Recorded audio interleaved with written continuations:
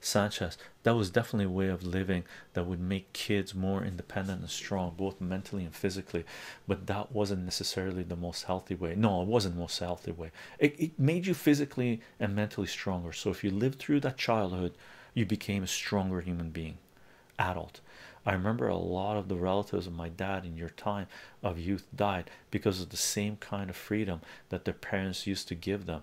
They have car accidents and all of other kinds of dangers a kid can experience in streets. Yeah, I agree, Sanchez. There's more accidents that happen, stuff like this, but those that survive a childhood which is free, okay, become stronger adults, and that makes the community stronger, much stronger.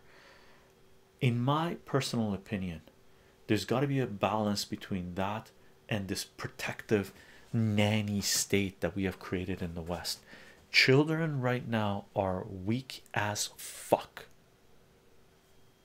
unbelievably, right?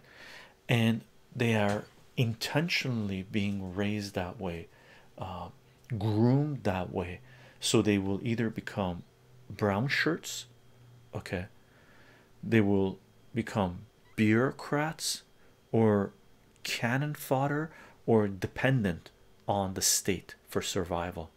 The state does not want free thinking individuals to exist in their societies because they will question authority. Okay, I prefer the way the system that I grew up in than the system that exists now in the Western world, even with the accidents, even with the dangers. Okay, no doubt, no doubt, no doubt, no doubt.